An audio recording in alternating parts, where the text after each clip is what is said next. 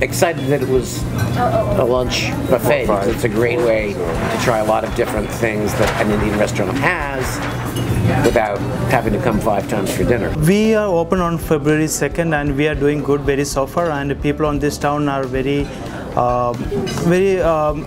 much like our food, and they are very craving about our food and about the service and the quality of the food what we are doing it.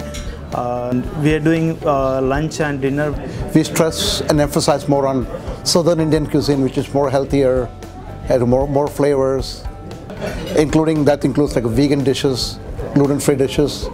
We do have South Indian and North Indian and other regional foods too in our menu. The difference between the South Indian food and North Indian food, South Indian food doesn't have any dairy products in the food.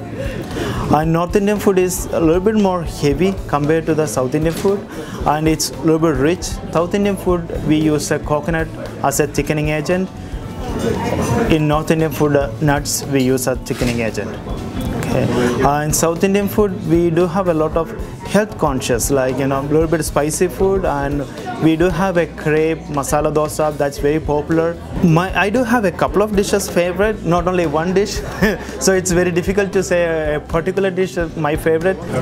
Chicken amwala, that's a chicken in an exotic mango cream sauce, served with a nice garlic bread, garlic naan, and a nice biryani, vegetable biryani rice, or any flavored biryani goes well with the food.